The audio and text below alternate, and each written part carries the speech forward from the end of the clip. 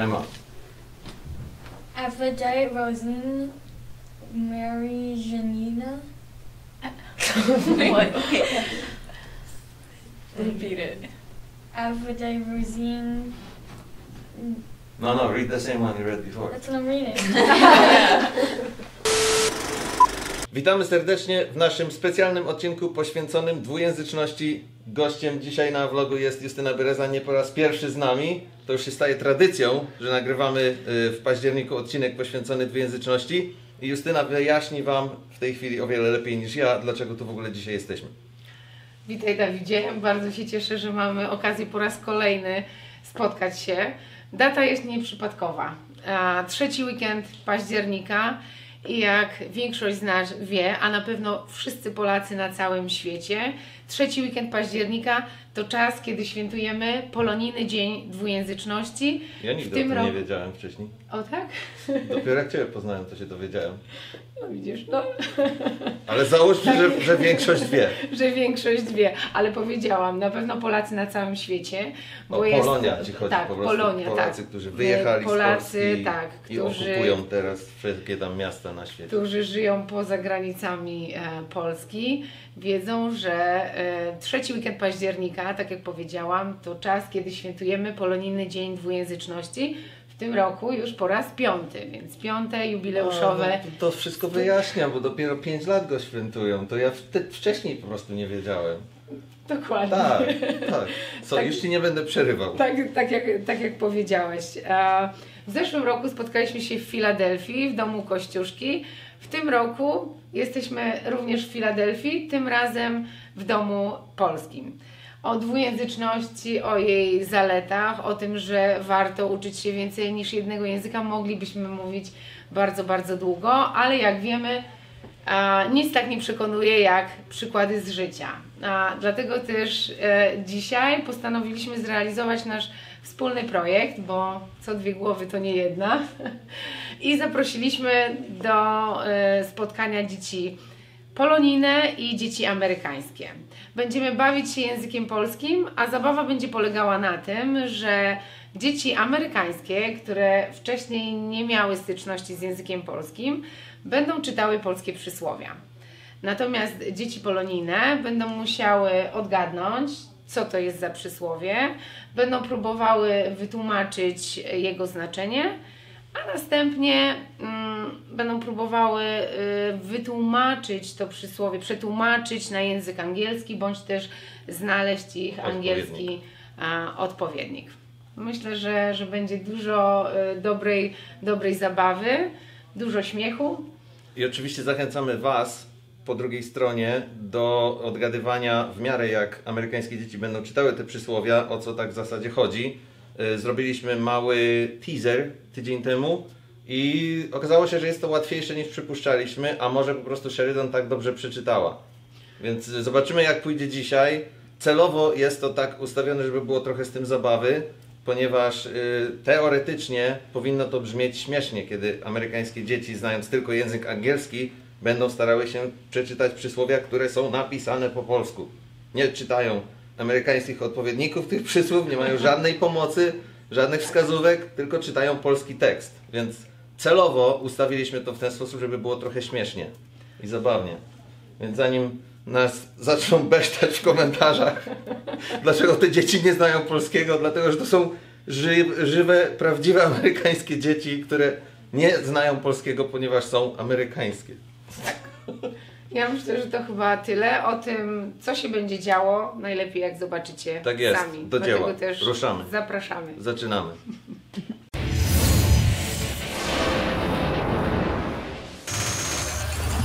We're gonna start with introducing all the participants. So here we have who? Emma, How old are you, Emma? 13. And what do you do in life? I'm TikTok famous. You are? Yeah. She is. How many followers do you have on your 500,000. Oh, Isn't that crazy? dang. I feel like I've seen you somewhere. Yeah, I Maybe know. that's what. Maybe that's what it's from. Here we have Sheridan, which those of you who watch the vlog regularly know very well, but for those who are watching for the first time, say a few words about yourselves. I'm 13 and I didn't completely agree to this. But we convinced you, and now you're happy to be here. Sure. Okay, there you go. Mam na imię Zuzanna Misztela, jestem w 10. klasie w amerykańskiej szkole i w 11. klasie w polskiej szkole. Zuzia, czym się interesujesz? Lubię grać w piłkę nożną i rysować. Mam na imię Gabi. Jestem w 10. klasie. Chodzę do szkoły. Gram w siatkówkę. To wszystko. Okej, dobrze. Nazywam się Jasiu i chodzę do 8. klasy w amerykańskiej szkole i polskiej. Lubię łowić ryby i grać wszystkie sporty. Wszystkie to znaczy jakie? Znaczy siatkówka, piłka nożna, koszykówka. Mam na imię Bereza, chodzę do 7. klasy, a w polskiej chodzę do 8. Lubię grać w piłkę nożną i w koszykówkę. Mam na imię Aleksander. W amerykańskiej szkole jestem w 3., a polskiej 4. i interesuję się piłką nożną i koszykówką. I samolotami. The girls are going to start reading the proverbs and sayings in Polish that are written on this piece of paper here in Polish. Emma, can you confirm that you have no idea what's going on here? I don't. This is Polish language, right? You don't see anything in English here. Do you see anything that you recognize at all? No. What about the numbers? 1, 2. Okay, right. That's all. That's it. Perfect. So you guys are going to alternate reading those sayings, and we're going to ask each of you in some order, I guess. Maybe we'll start with Alexander. No? He says no. We're going to start with Susanna. So we're going to start with Susanna. Emma reads the first saying, and let's see how you'll understand. No, just the bold. Okay, I have one. Okay, Just go. go for it. Stretch my wielki Strach ma wielkie oczy. It means that if you're scared of something, for example, the darkness, like everything in the darkness will scare you even more than in reality. That's pretty much it. Strach ma wielkie oczy to znaczy, że jeśli się czegoś boisz, to coś będzie bardziej straszne niż naprawdę jest. Sure, then. Did you pick one? Sure. Go for it. Jaxi, widzę, taxi, pizza. Jak cię widzą, tak ci piszą. That was quick. Po polsku mam czy po angielsku pierwszą? To znaczy, że ludzie tak myślą o tobie, jak cię widzą, jak się zachowujesz, jak się ubierasz. To tak u nich jest w głowie. Okay, I don't know. So now explain Basically what it means is like how people, like how you act and how you like look and what you wear is how people will see you, not like on how you really are. So it's like first expressions or something? Like first impressions. impression. Oh, impression. Like that's how they're gonna see you. Like you look very nice today. Thank you. Nicely dressed. You look like a gentleman, but I'm sure you're a troublemaker, right? Yes. Yeah. Okay. There you go. Yeah. Bez pracy nie ma kolacji. Bez pracy nie ma kołaczy. It sounds almost identical. It's not difficult at all. Yeah, that's good. job reading. It's really crazy.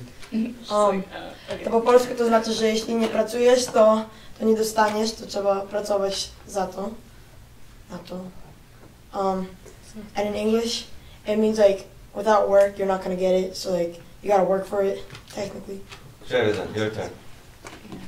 Misek o niebieskich migdałach.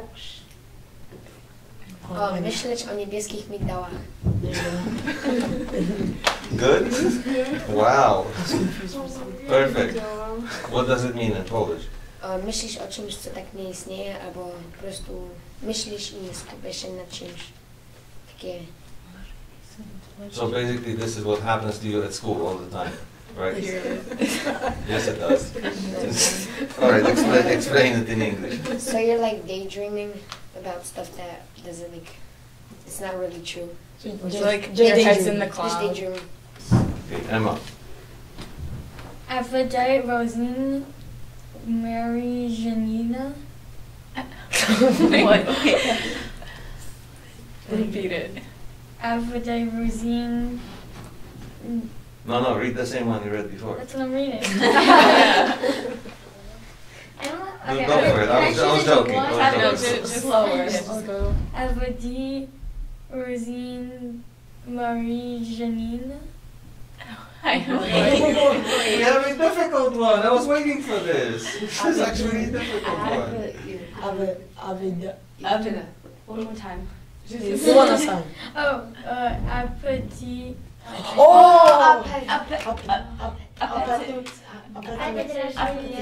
Rosine Marie. Alexander, go. Oferty strasznie w miarę jedzenia. Bravo! Alright, explain it in Polish.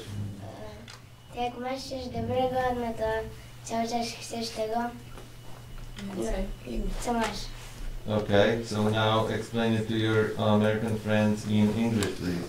So you have like something good and you keep wanting it and want it, so it's like, you know. The more you have, the more you want. So what, like computer games? Yes, sure. Food. Money. Who said money? Kłamstwo ma krótkie nogi. Kłamstwo ma krótkie nogi. That was quick. To znaczy, że jeśli będziesz kłamał, to i tak ktoś się wcześniej czy później dowie, że zakłamałeś. It means that once you lie, like sooner or later someone will find out that you lied. You can't keep it away from everyone forever. What's the literal translation? Lies have short legs. They won't go very far without someone catching up to them. Emma, you ready? Yeah.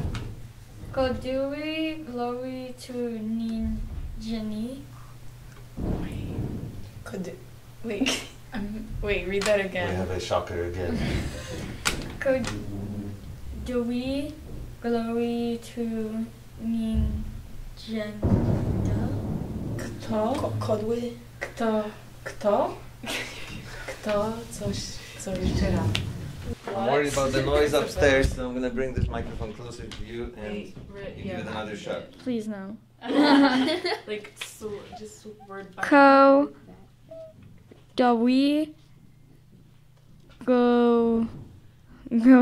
Glory to Nin Jenna. I know it's kto. Oh, I dropped the pen again. I'm glad I was wrong. And not all of them are super easy. Very cool. We have one that requires some thinking now.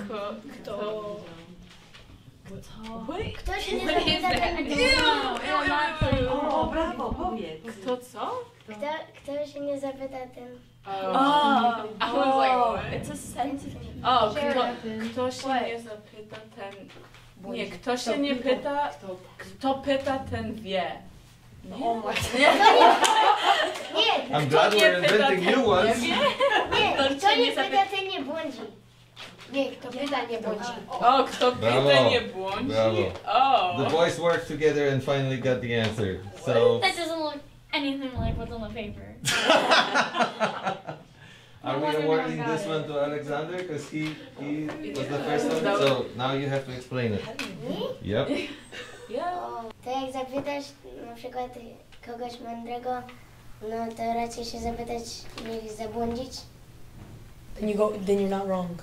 No. If you that's not ask, then you literal. won't get lost. Yeah, if you ask, you won't get lost. Yeah, that's the literal translation. Good?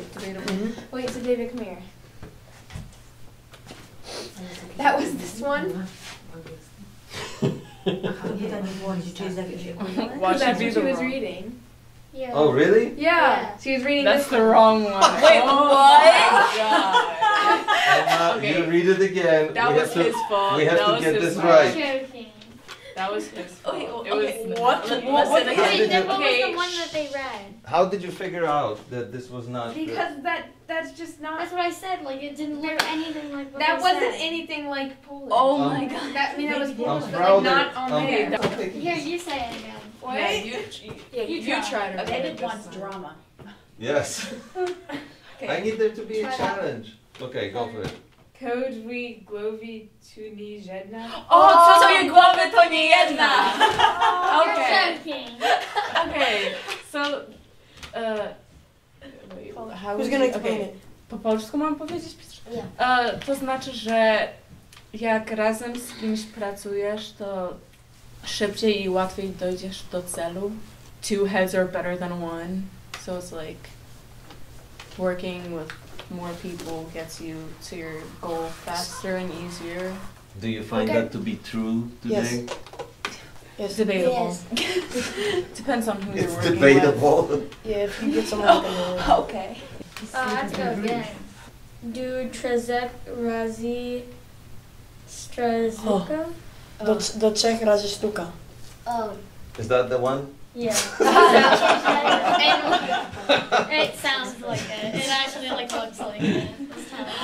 Alright, Jasiu. To znaczy, że jeśli pierwszy raz i drugi raz nie dotrzesz do celu, to trzeci raz na pewno jakby in English is 3 times the charm.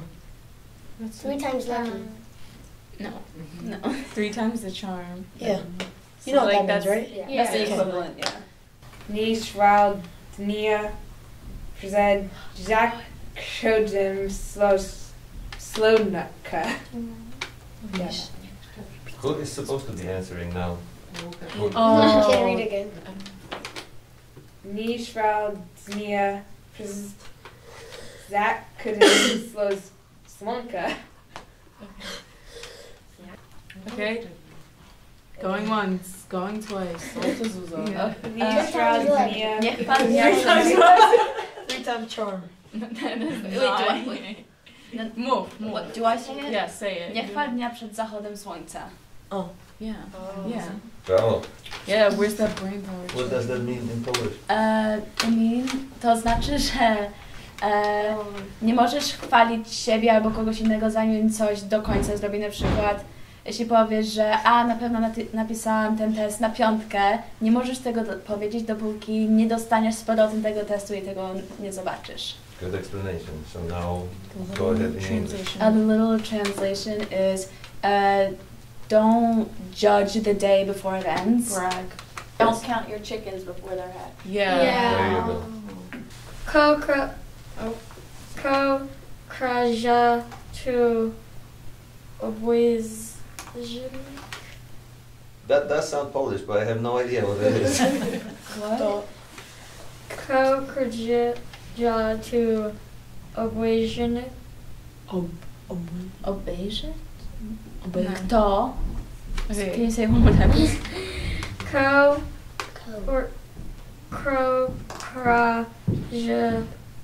tu obojżyk. How many words to are there? krąży. I keep pausing like mid-word. How many words are Can there? I attempt the last word? Yeah. Obejrzak. Obey. Kraja tu obojżyk.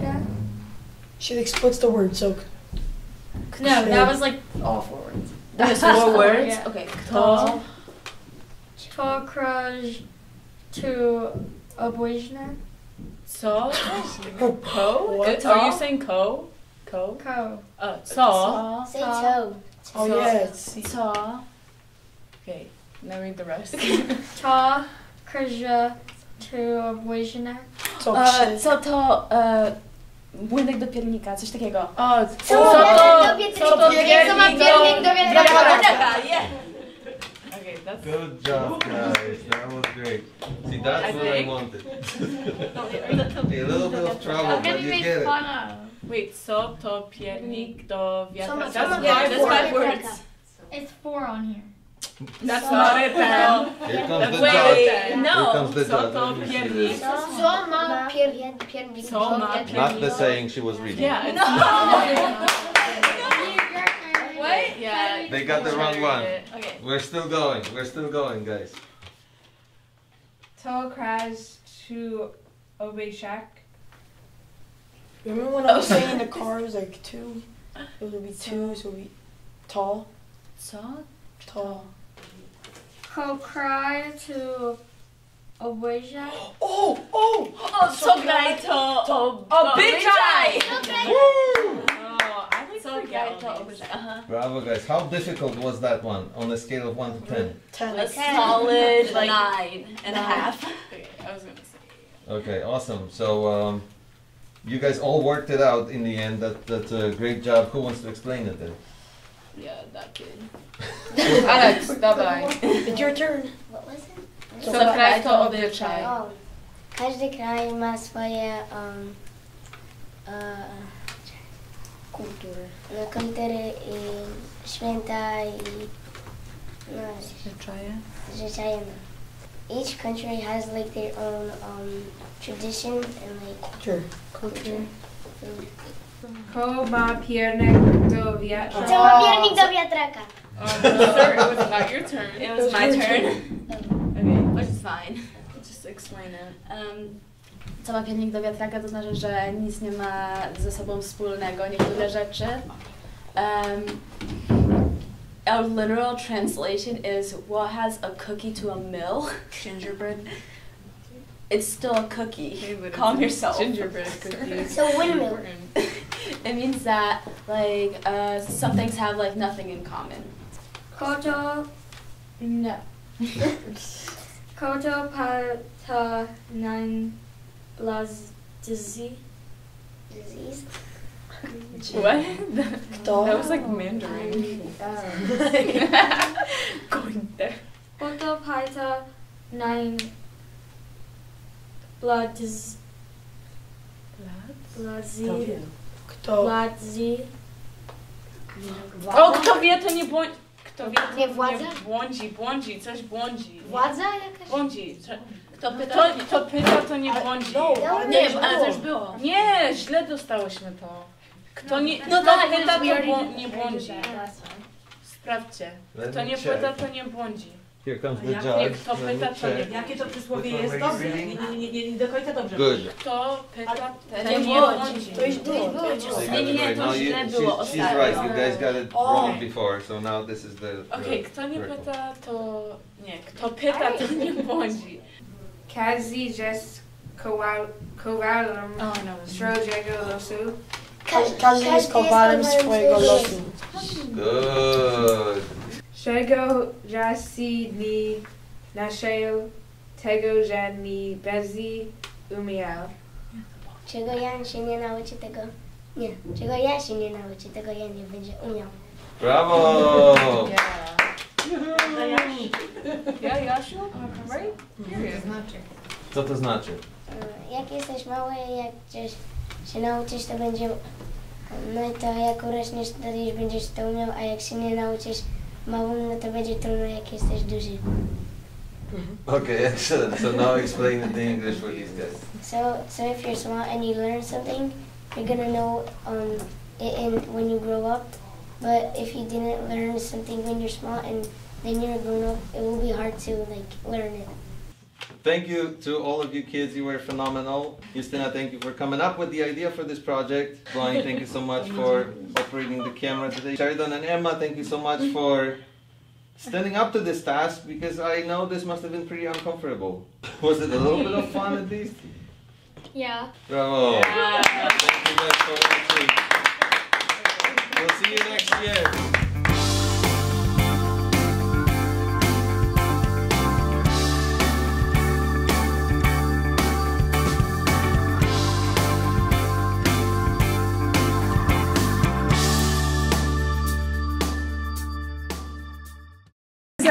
Get closer to them, because How much closer can I get? unless you want that camera in my it. own space here. Okay, hold on a second. Now do it again. Syzaj na planie. Polonizny syn Drew Jessica 2019.